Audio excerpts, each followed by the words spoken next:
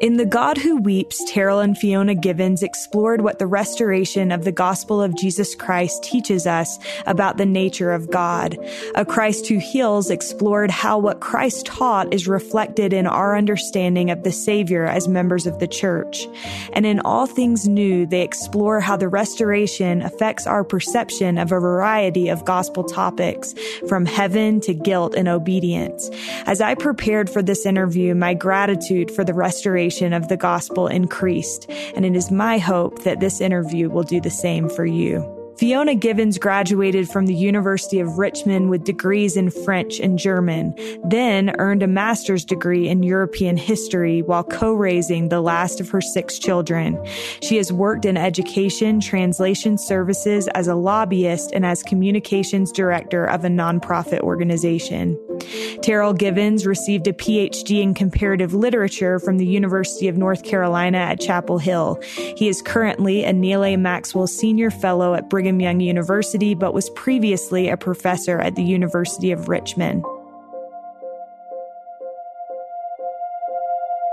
This is All In, an LDS Living podcast where we ask the question, what does it really mean to be all in the gospel of Jesus Christ? I'm Morgan Jones, and I am so honored to have Terryl and Fiona Givens on the line with me today. Terryl and Fiona, welcome. Thank you, Morgan. We're delighted. Yeah, we're delighted to be here with you.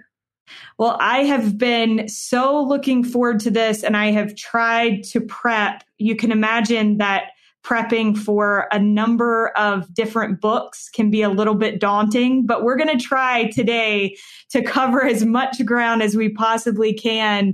And I just want to start, you both come from very unique cultural and religious backgrounds. And I just wondered if you could tell our listeners a little bit about your individual kind of journeys of faith, and also just a little bit about where you come from. Yeah, absolutely. I was born in Nairobi and spent the first 12 years of my life there. So Africa is my home, and I have a very strong connection, particularly with Kenya. I went to boarding schools in England with my brothers. They were Catholic. All of the schools I attended actually were Catholic. And I love Catholicism. It's a very rich tradition. I love the liturgy, the symbolism. I love Mass. I think it's just a really wonderful place. And I think actually all of the times I went to Mass prepared me for going to the temple, quite honestly, because symbolism, I mean, Catholics do symbolism really, really well. And we don't as a faith community. So I think that was really, really helpful. When I graduated from high school in England, we generally take a gap year, what's called a gap year, and we go off and we either work in Africa in orphanages and then travel around the world with a backpack. I chose to go to Germany because I was going to be reading German for my university degree, and I knew it was going to be a very intense program. So I thought a year in Germany would help. At least I could get the language down. And it was while I was there, actually, that I met a lovely lady, and we just had these conversations about God. And I really loved her ideas about God, and we were just really good friends. And she didn't seem to be bored with the subject. So she invited me to church one day. It was one of those rooms on the second floor of a building in Wiesbaden. And I felt something as I stepped over the threshold into the room. There was nothing religious about or churchy about the room at all. But I was struck by this feeling, which I'd never had. And I was struck by the light in the eyes of the sister missionaries to whom I was introduced. And so it was a really illuminating conversion.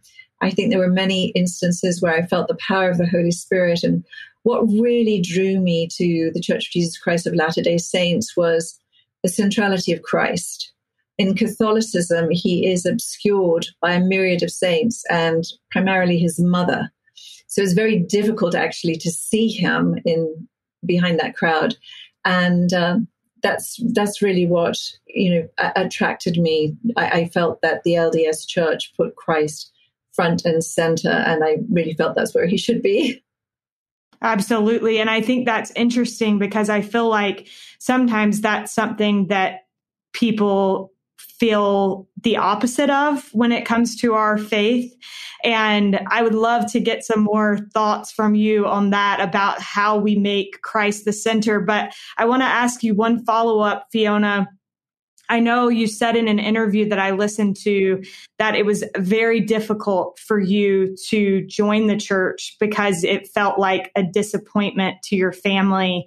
And I think that's something that a lot of people listening can relate to. Can you share a little bit about that? Oh, yes, absolutely. It was catastrophic. And that's the only way my decision to join the Church of Jesus Christ of Latter-day Saints was just totally incoherent to my family. They thought my father thought I joined a terrorist gang. It created deep rifts, irreparable rifts in the family.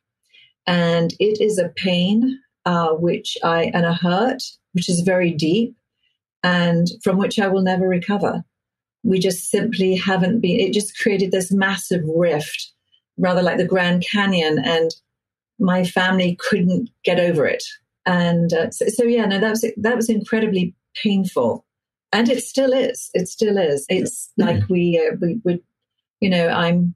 from Mars and they're from Jupiter, and never the two planets will mix or converse. It's as though as though I am speaking a completely different language, which my family doesn't understand. Yeah.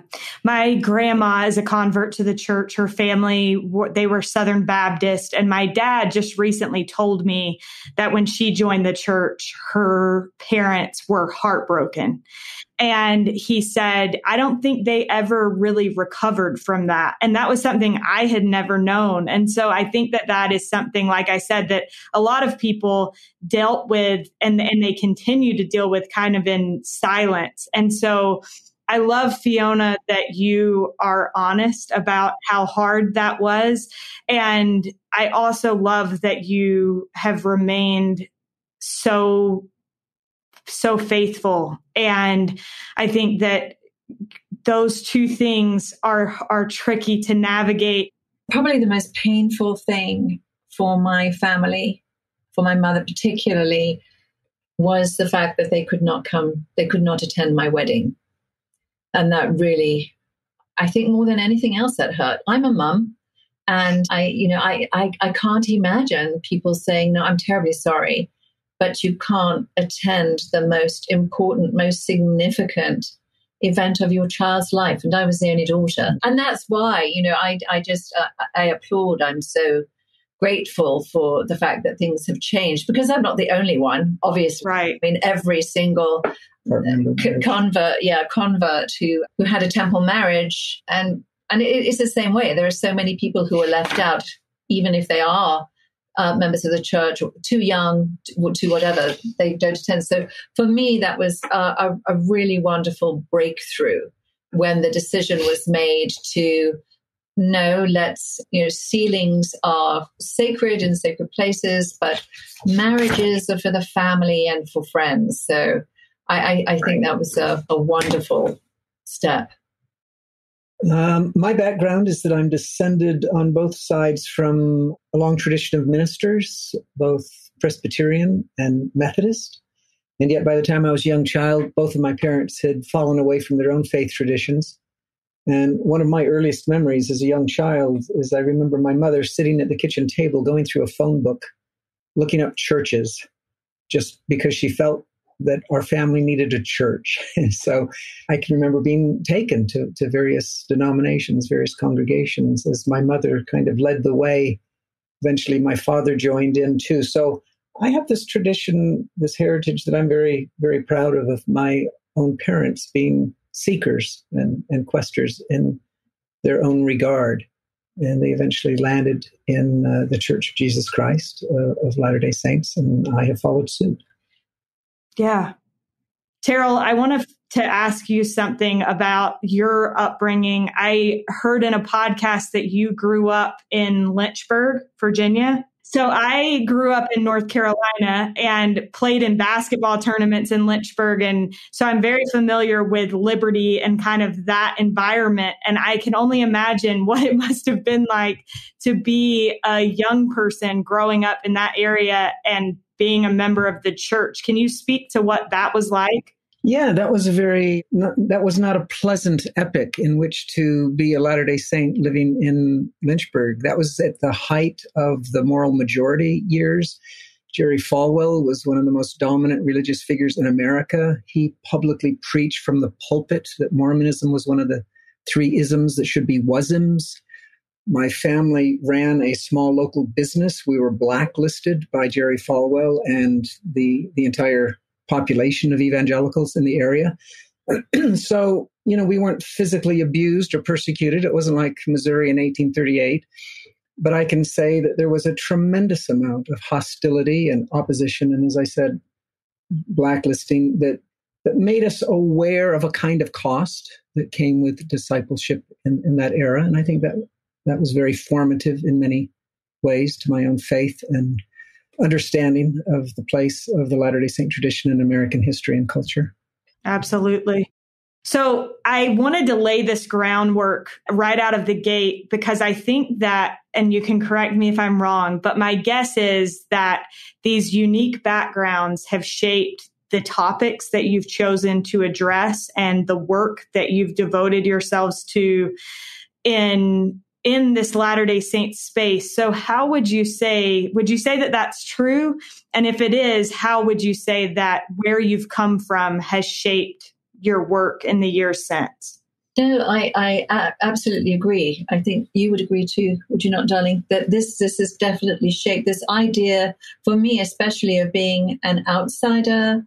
My family won't discuss my religious affiliation. They won't even mention it to anybody. But it was really good to be on that side and sort of be vilified for one's faith, beliefs. And it certainly acted as an impetus for me to dive more deeply into the gospel of the Church of Jesus Christ of Latter-day Saints, because I felt that if I could, show my family, these are really beautiful things. They're lacking in Catholicism. They're lacking in the Protestant tradition. But this is a really beautiful, optimistic, generous gospel. And so it's sort of, I think I must have had my family in mind. But then it was just the joy, really, that sees both Terryl and myself of being able to talk about and discuss and write about the things that are radically resonant within the gospel of Jesus Christ. And this is a restoration.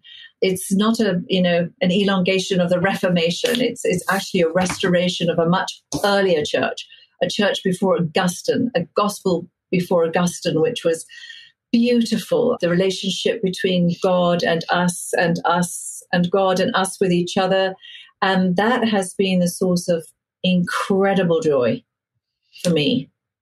Yeah, I think one of the very particular ways in which my background shaped some of the questions we ask is, as a young 16, 17-year-old boy, in the midst of this furious, fervent Bible belt, I was frequently accosted in the cafeteria or on, the playing field. Have you been saved? Have you been saved? By many times well-meaning friends or evangelicals. But I remember even at that time, I just found that a very disturbing formulation. What does that mean about God, that we start from this default position of disadvantage and antagonism and need rescue? And it wasn't just a matter of not appealing to me, but ever after when I became, because I was only becoming active in the church really at that time. We had joined and left lost our activity many years ago. But to this day, that question preoccupies me. Why do we continue to use this language, even in the church, of salvation and redemption, without really knowing most often what we think we're being redeemed for or from? And so that has been part, I think, of the impetus for Fiona and I to reevaluate the vocabulary that we use and what kind of baggage does it carry with it. Yeah, that's one thing that I have really appreciated as I've gone through and kind of revisited some of your work in preparation for this, is that emphasis on vocabulary and the words that we use and how powerful those words are. Another theme that I seem to notice as I went through is that there seems to be this connecting thread, whether it be the God who weeps or a Christ who heals, or your newest book, All Things New, or Crucible of Doubt. And the theme seems to be, what does the restoration of the gospel of Jesus Christ bring to the table about fill in the blank, whatever that topic may be. So whether it's exploring what the restoration has taught us about the nature of God, or what Christ actually taught, or in All Things New, it explores how the restoration affects our perception of a lot of different topics like heaven and guilt and obedience. Do you feel that it's accurate to say that that is a common thread? And why would you say that emphasizing what the restoration brings to the table on those topics is so important? Well, N.T. Wright is a very popular writer, even for a lot of Latter-day Saints. I think he has a lot of interesting things to contribute to the conversation. But one point he makes, he said, if you change the story, you change the meaning of everything, all the words within that story. If you change the plot, then you change the nature of the characters. And I think the thing that amazes me the most and impresses me the most about the restoration is the audaciousness and the comprehensiveness of the story that it tells, right? That if you look up in a dictionary a definition of theology, it will say, it's the account of God's dealings with man from the Garden of Eden to resurrection. And I think that's not ambitious enough, right? And with King Follett and the Book of Abraham, we push the story back into a primeval eternities, extend it forward into unseen prospects.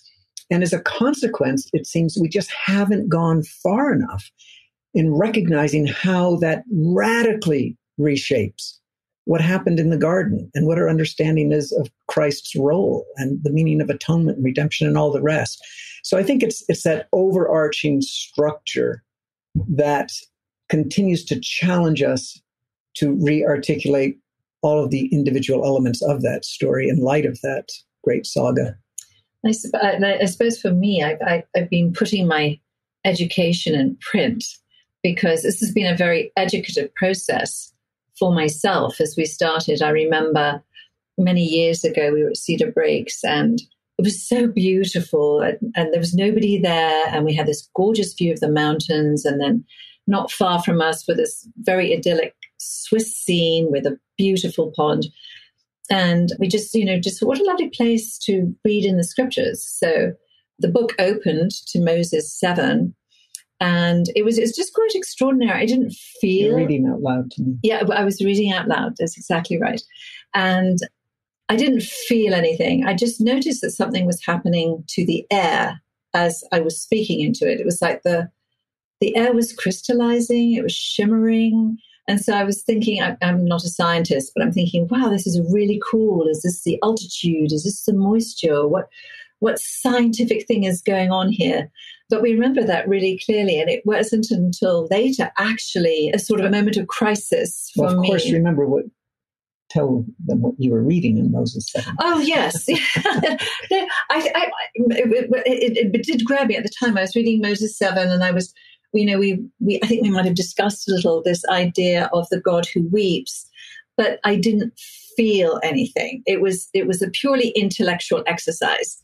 And it actually wasn't until I was in a period of crisis myself and I started to look at this wrathful, vengeful God. You were preoccupied with the genocide taking place in Africa. Yes, I had a crush on Bruce Willis at the time, and so I watched Tears of the Sun. Don't anybody watch that film? Just don't anybody don't watch. But it really was. It was just shocking, the genocide that was being. And so I just got angry with God, and I said, I hope you're seeing somebody about this, because I don't know how you can survive this trauma on an individual, familial, societal, and global basis. And I want you to know I don't want to become a god if this is the result of it. And so I, petulance, stomped and fumed about. And when I calmed down, I had this very strong impression that I needed to read Moses 7 again. And it was then, in that crisis, as I was reading Moses 7 about the God who weeps, the vulnerability, Enoch's shock that, that he's seeing God weeping, and these aren't happy tears, obviously. And that's when I realized that our faith tradition had something that no other Christian faith tradition was articulating, that God was vulnerable, and that this was the greatest gift. He had chosen to love us, and by choosing to love us, he had opened himself to injury and hurt, as we all do. But that was, I looked around my little pantheon of gods and realized that our God was the only God who did not require sacrifice from his children, but actually sacrificed for his children. And that was really the starting point, wasn't it? It was. So I kind of came to everything from the outside in, and it was as if you reworked everything from the inside out. Well, I love that. And I love, Fiona, I heard in an interview where you were talking about having had kind of a crisis of faith. And then you said, I feel like I kind of have an ongoing crisis of faith. And Terryl, in 2013, you wrote something called A Letter to a Doubter. And in it, you said, my main purpose in writing this letter is not to resolve the uncertainties and perplexities in your mind. I want rather to endow them with the dignity and seriousness they deserve, and even to celebrate them. Would you both say that that describes much of what you've tried to do in the books that you've written together? Yeah, I think it would. I would probably qualify with some kind of a parenthetical what we mean by celebrate. Yeah. We've taken a few hits from that from people who think that we're glorifying doubt. We're glorifying doubt in its proper place, which is as a provocation to further searching and questing, not as a defeatist conclusion. And so that's what we mean. We celebrate doubt in the same way that we celebrate Joseph Smith's questioning. What does this mean? Where am I? How do I know my place in standing before God? Nothing is making sense. And I think that we have criminalized doubt for far too long in the church. And we have inculcated in our young people, like I witnessed the atrocity again this past Sunday of watching a father take a little child to the microphone and whisper into the child's ear what the child was supposed to say, which is a terrible thing to be doing, because what we are inculcating this formulaic pattern of I know. And that wasn't a pattern that we can observe in the early church. It's not a pattern we observe in scriptures, right? Nephi freely confesses, I don't know the meaning of all things, but I know God loves his children. The blind man says, no, I don't know the answer to your questions. I just know that I was blind and I see. So I think we are trying to re-legitimize a more earnest kind of wrestle with one's faith and recognize that it is healthy to consider our lives a perpetual state of faith development rather than a fait accompli. And as you said, Morgan, this idea of being particular faith crisis. With that, for me, it acted as a catalyst. It has always acted as a catalyst. Okay, dive deeper. Now, I don't have the years of tradition, family membership in the church as many people do, but I've always, for example, the story about the God who weeps and my row with God, it forces me or impels me to dig deeper. Just keep digging. And I think that's what we've been doing with all of the books. So it's not as sort of a celebration of doubt insofar as, but use that doubt to dive further into it. Use your mind, your heart, your soul to seek these things out for yourself. Don't rely on what other people are saying, but tackle, jump into the scriptures. I really love Joseph Smith's expansive view of the truth that is to be found elsewhere, outside the faith tradition. He famously said, in order to come out pure Mormon. We needed to imbibe everything that was beautiful about other faith traditions. And Terryl and I really, our faith has been bolstered by the literature we have read over time. And for me, Les Miserables by Victor Hugo is just enormous. I feel truth. So for me, the standard is, if it is true, it is beautiful. And if it is beautiful, it is true. So if something harrows the mind and constricts the heart, that I don't think is of God. That is not of the Spirit. But if something, an idea, a thought, a song, a book, enlarges your mind and awakens your heart to joy, then we can know that that is true. And so that's sort of been our paradigm, wouldn't you think, darling? Absolutely. And that's really been, that's been at the basis of everything we have done, is just to gather all of these beautiful things that resonate so radically and so beautifully with us and incorporate them into our lives. Well, before I get to my next question, I just have to say, I think I speak for everyone that will listen to this podcast in saying that we're all jealous that Terryl has you as his audiobook reader all the time. But I love that you just said, it's taking all of these things that feel true and diving deep. And you have done that. You've done that with a variety of different subjects and different things that apply to our testimonies of the gospel of Jesus Christ. And I just want to touch, this is going to feel like we're flying through a lot of things that we could talk about, but I want to touch on just a few ideas that are expressed in these books that you've written. And so first of all, I love one line in that you wrote, that you said, the greatest act of self-revelation occurs when we choose what we will believe. You two are academics, and I heard where somebody was asking you about a statement that had been made by another Latter-day Saint scholar who said that they didn't feel that they had chosen to be a Latter-day Saint. That just was what they were.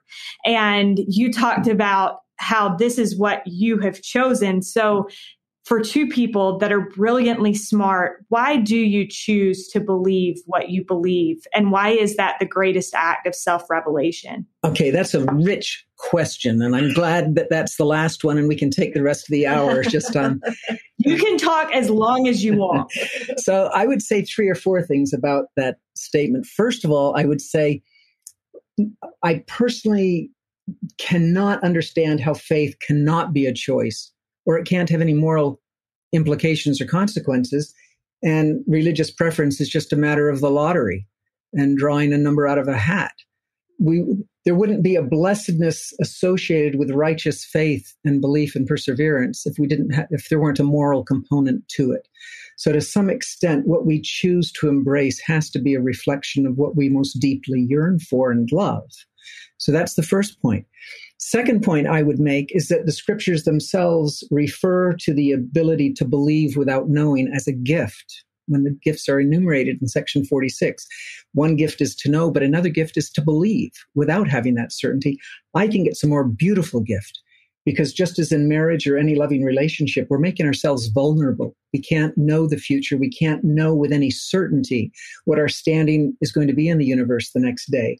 But we offer as a precious gift on the altar our trust and our confidence and our belief. And I believe that's what we do every day. We affirm our belief in God. And as far as why more specifically I choose this form of belief, well, the scriptures refer to the Spirit communicating to our hearts and our minds. And I don't think that's just a rhetorical expression. I think what that means is there are ways of knowing that are outside of and beyond purely logical or rational experience. And I feel that I know in those ways, as the Spirit has testified to me, of the power and beauty and goodness of these principles. And I know in my mind, because as an intellectual historian and scholar of religious history, I can say unequivocally that I have never been able to find any theological system that is as radically moral and self-consistent and profound as the restoration revealed through the prophet Joseph Smith. So I feel like it's in my heart and my mind that I'm drawn to this gospel. Thank you for that. Fiona, would you add anything to that? No, I wouldn't. I think that's brilliant. Okay, perfect. So I love also in the crucible of doubt, this is something I actually had a conversation with my mom just recently where we were talking about how we wish that there was a better understanding that the atonement is not a backup plan. Repentance is not a backup plan. And in the crucible of doubt, you write, the atonement is not a backup plan in case we happen to fall short in the process. It is the ordained means whereby we gradually become complete and whole in a sin-strewn process of sanctification through which our Father patiently guides us. You have said that the role of the Savior in the plan of salvation is to shepherd us along in a process that has always been there and that is still very much intact. Why is it important, do you think, for us to understand that the atonement is not something that is just in case we fall short, and to understand that sin is an expected part of mortality? That was well said, that last sentence. Yes, no, that's actually a really brilliant question. I'm so glad you asked it. As Terryl said, if you change the beginning, you change the end, and you change everything in between. For most of Christianity, what happened in the Garden of Eden was a catastrophe, as a result of which we disobeyed God. Adam and Eve were rejected. Their posterity was condemned. And then we had the birth of original sin. And then Christ had to come in order to save us from our sins. But in our tradition, it's completely the other way. And of course, Eve, for being the perpetrator of this catastrophe, has been vilified for centuries.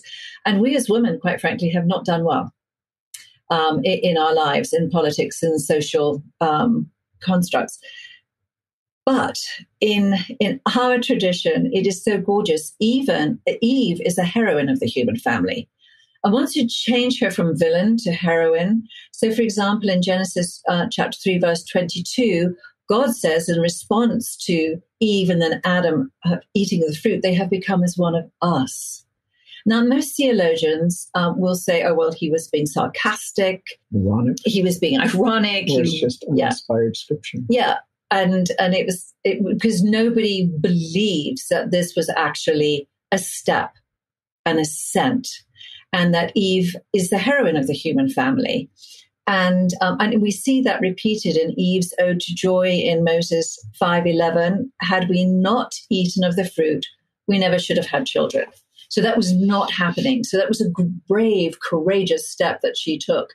I think she knew it was going to redound badly on her. But then she follows it up. Had we not eaten of the fruit, we never should have had seed, and we never should have known good and evil. Because in chapter 3, verse 22, God says they've become as one of us, knowing good and evil. So we take that in the Hebraic meaning, experiencing. And then in Moses 6, God goes on to clarify what he means by good and evil. He's speaking to the heartbroken Adam and Eve, whose children are just running amok. And this is wonderful. I think we will fall asleep in verse 53 in any of the chapters. So that's when we actually need to wake up, because that's when the really good stuff starts. But the Lord spake unto Adam. So he says that the children are whole from the foundation of the world. So that sort of deals with original sin, we think. And then the Lord says, inasmuch as thy children are conceived in sin. And then suddenly, this is like, what just happened? And as a Catholic, I'm thinking, did God just convert to Catholicism? Because this is very Catholic language. We are conceived in sin. And then it gets worse. He says, even when they begin to grow up, sin conceiveth in their hearts. You go, okay, so this is very strongly Augustine, and I'm freaking out. And then he says, they taste the bitter, that they may know to prize the good, which is exactly what Eve said. Had we not eaten of the fruit of the tree of good and evil, we should never have known the joy of our redemption. So life is difficult. It is hard. Some of us are wounded at birth. We are all wounded as we go through our lives. But God is saying this is important. There is something about the difficulty of living this life, about the suffering that is sanctifying. Or I can sanctify suffering. I can make all things work for your good. And I just think that's brilliant, this idea of switching out evil to bitter. And this is what we are. We ingest something bitter, it'll either poison us or it'll be so unpleasant we don't ever want to eat it again. And I just think that's that's the point. So that right. Thank you. We develop a taste for virtue and goodness right. and purity. And we can't develop that taste without having sampled its opposite and reacted accordingly. And that's the educative intent behind life and the inevitability of sin. And our prophets have spoken. Elder Widsoe referred to Eve's decision as being a choice to choose that which was better. And he says, we all have choices in life. Some are better than others. But if the choice you make is going to affect another person, then your sacrifice for that person is the greater good. And it was beautiful. I should have it. And he said that was the case in Eden. Yes. And that was the case in Eden. It was an incredibly generous giving, knowing that this would probably not work out well for her, which is why I think she is given the title the mother of all living. So once you change that, Morgan, it's like everything changes. The vocabulary has to change. We're not being redeemed from sin. We're not being redeemed by the fall. And in fact, God says that their work and glory is to bring to pass the immortality and eternal life of man. That's it. It's optimistic. Christ comes to heal us from our woundedness. We are asked to collaborate with deity in our baptismal covenants in Mosiah 18. And so it becomes as we're not acted upon anymore. In the traditional Christian theology, we are acted upon. There's nothing we can do for ourselves. In restoration theology, we are invited to collaborate with the Godhead by taking on each other's burdens, mourning with those who mourn, comforting those who stand in need of comfort. And that's a representation of each member of the Godhead. The God who carries our burdens all the way through his life into Gethsemane and on to Golgotha is God the Christ. The God who mourns with us when we mourn is God the Father. And the God who comforts us when we stand in need and comfort is God the Holy Spirit. So they are inviting us through these baptismal covenants to cooperate with them in healing the world and creating Zion. I've spoken for far too long. No, that was so good. That was some great stuff. I wanted to ask you, so I know when The Crucible of Doubt came out, I have friends who say that their lives were changed forever by that book. And I know that it affected the lives of many members of the church. But I wondered 6 years later, if there's anything that you would write differently or add to that conversation surrounding doubt. Well, I'm wondering if that means, Morgan, that you have some suggestions for how we should do that. You better believe I do not have suggestions. Nothing specific comes to mind, but I guess I could answer that question by saying a little bit about why we limited it to the topics that we did. Because there's nothing in that book that addresses, were there horses in ancient America, or what do you do with the Book of Abraham? And I think what we have learned in the course of our many, many interactions with fellow saints over the years is that questions often disturb members of the church without them really knowing why they're disturbed or if they should be disturbed. I remember one of the very earliest conversations that Fiona and I had with somebody struggling at the peripheries of the faith. It was a sister missionary about to return home, and she was about to give up on her faith and testimony. And she listed one complaint she had in particular about the prophet Joseph. And I remember suddenly this kind of inspiration hit me, and I thought to ask her this question. I said, "Sister, can you explain to me why that question matters to your faith and testimony? And she thought for a minute. And then there was just this great kind of illumination when she suddenly said, I don't know. I just assumed that it should, because that isn't the way that I've heard things in the past.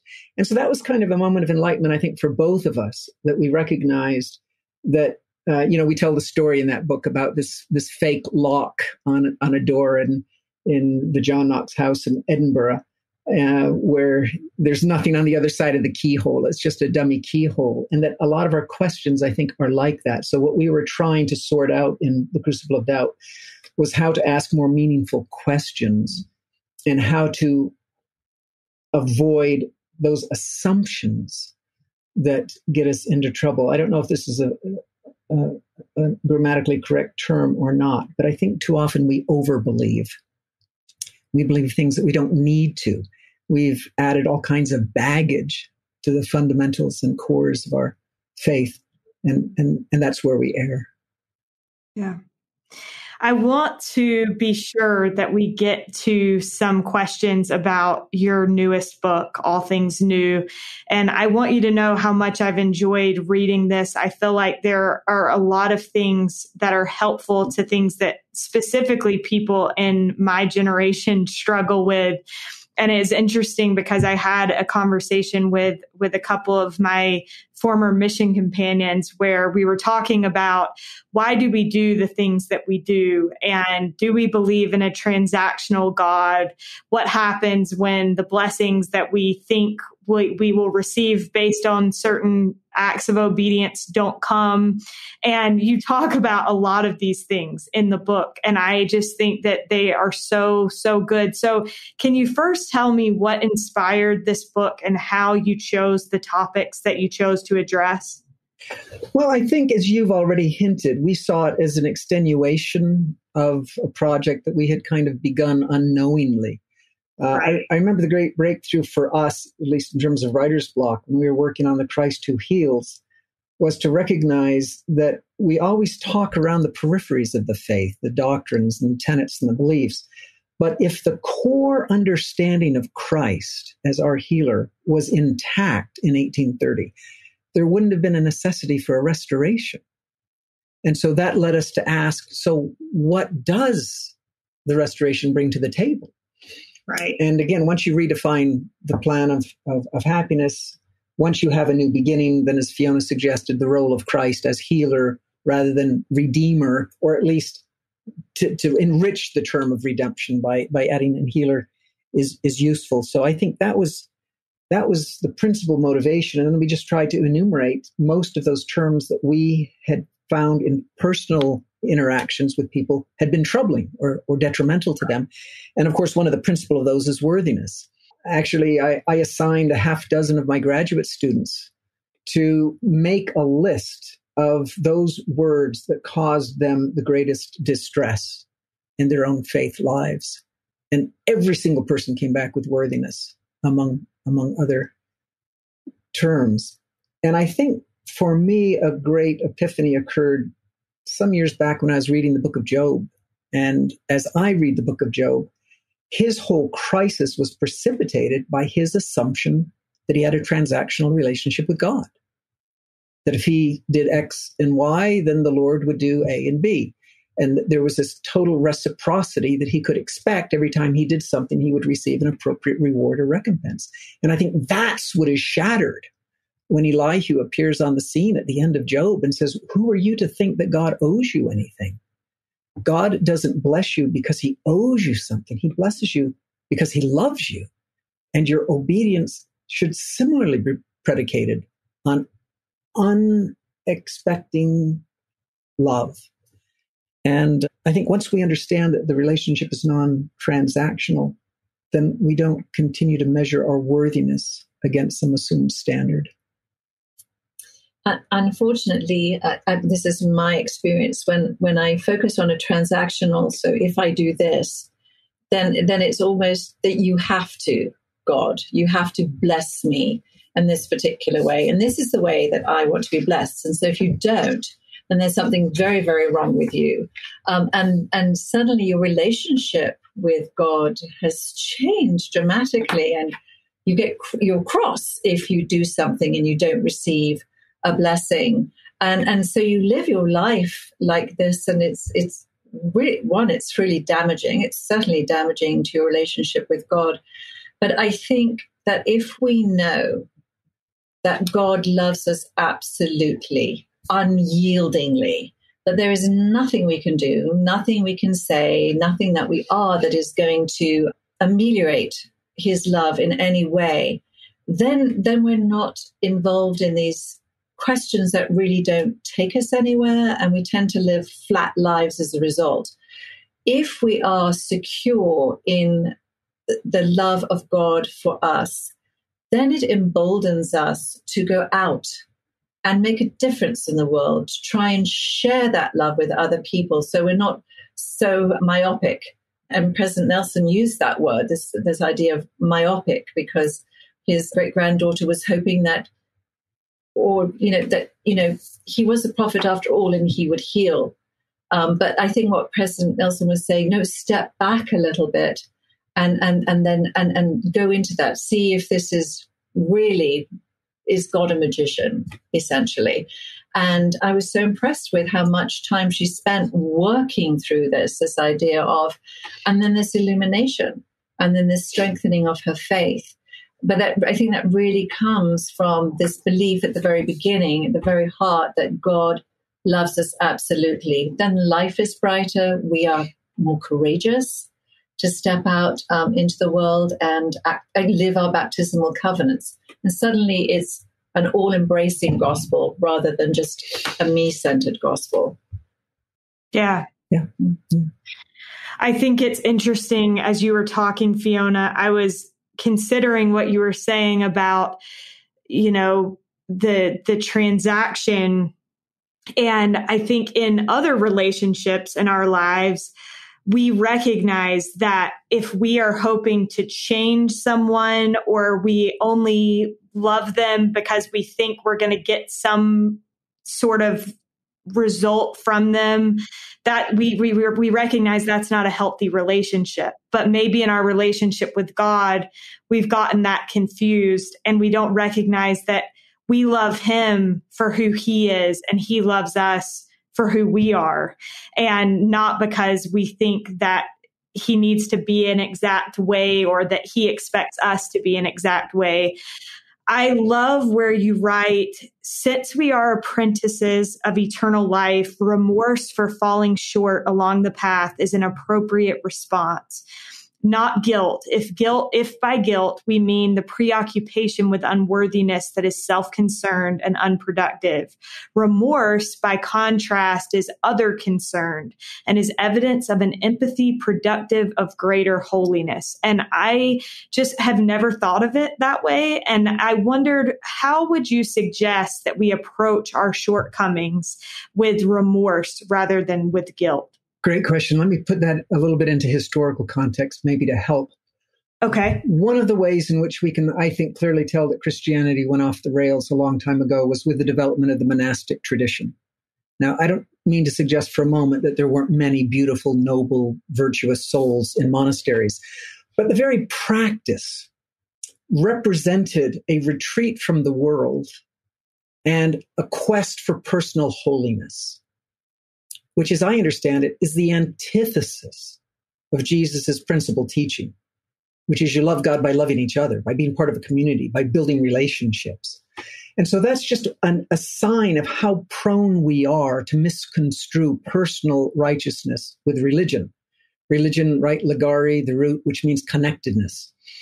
And so I think that in this regard, President Nelson has really been inspired when he says that the quest for spirituality can become this selfish pursuit. Mother Teresa said the only reason we should pursue holiness is so that God can work through us more effectively to bless and minister to others.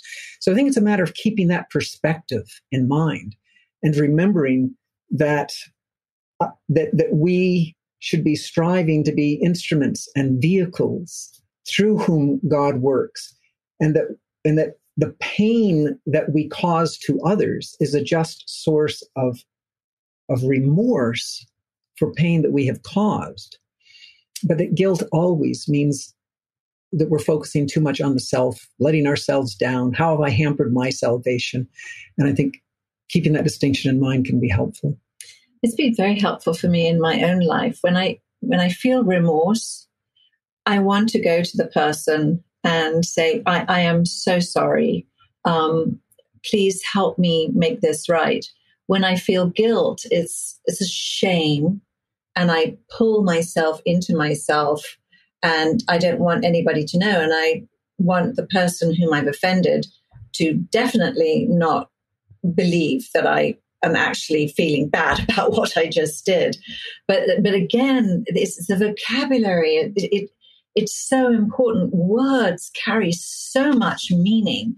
And so, I mean, that's such a brilliant question. The idea of guilt, and as Terryl said, is self-centered. Remorse is outward-centered. It's like you want to make things whole. I fear I may have, and I wish, I am sorry, and I wish to heal this breach. It's such a little thing, but it's massive. Just changing of the words. Yeah, absolutely. I think it's interesting how much, we talk about following the example of Jesus Christ. And I think sometimes we become caught up in the words and not so much the actions of Jesus Christ. But when you think about, the whole idea of turning outward with everything that we do, that is true remorse. And Jesus wouldn't want us to feel guilt. And so I love the way that you put that. And I'm not doing a very good job of articulating the thoughts that it generated for me. But I want to, before we finish, one thing that I love about All Things New is that I really feel like it reframed for me the things that the restoration brings to light, and how those things being brought to light invite light into our lives and hope. How do you both think that a study of the Doctrine and Covenants this year and Come Follow Me will strengthen people's understanding of the way that our religion makes things new? Well, I would suggest just this one thought. The first 8 or 10 sections in the Doctrine and Covenants seem to be this wildly kind of incommensurate, disparate group of revelations that are just put together in a haphazard order. But as I've studied those first 10 sections this year, I've recognized that there is one word, one concept that appears almost in every single one of those initial revelations. And I don't think it's a coincidence. Think about section 4, for example. Every missionary typically memorizes section 4, right? These are all the things that qualify you for the work. Okay, so there are 15 qualifications. But if you read section 4 carefully, there's only one qualification that calls you to the work. And that's if you have desires.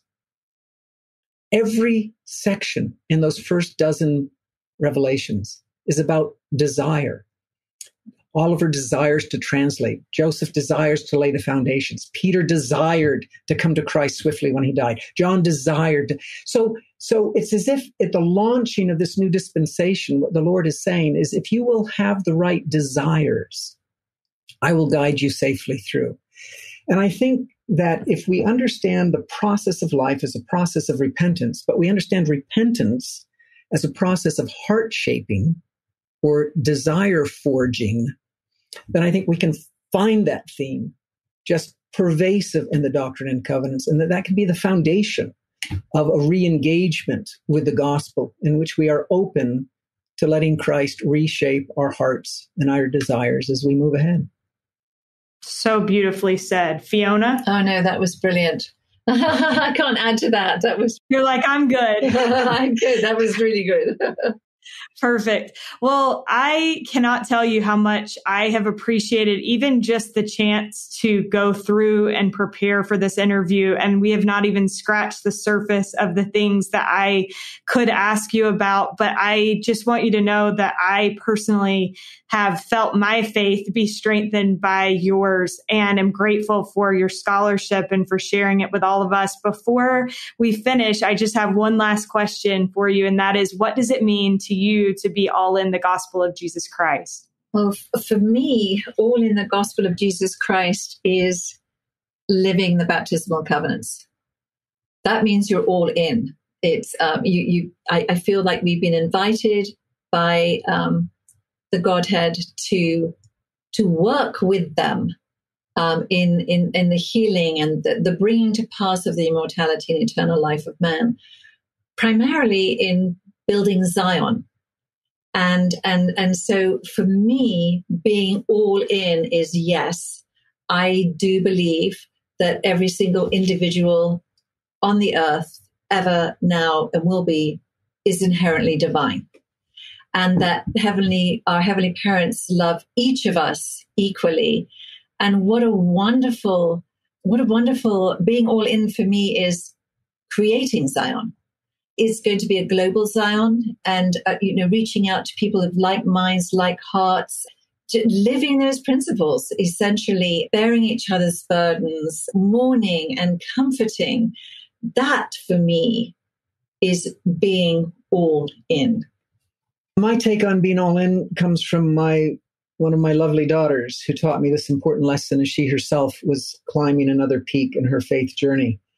She called me one day with a kind of jubilant tone in her voice. She said, "Dad, today I was reading the parable of the treasure in the field, and I think I learned something important.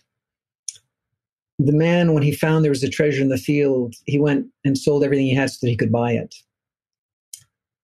And if you think about a typical field, you're going to get cow manure and old boots and license plates, but there's a treasure in the midst of it. And I think that that's a wonderful, apt analogy for a church that is filled with fallible people and wonderful, inspired leaders who have at times erred, scriptures that aren't always inerrant.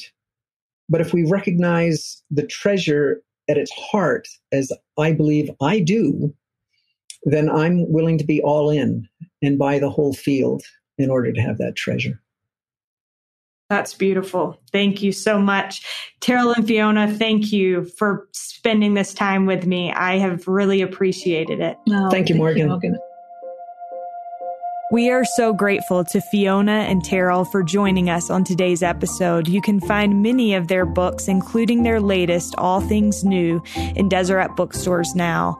A huge thank you to Derek Campbell of Mix It 6 Studios for his help with this episode. And thank you, as always, for listening. We'll look forward to being with you again next week.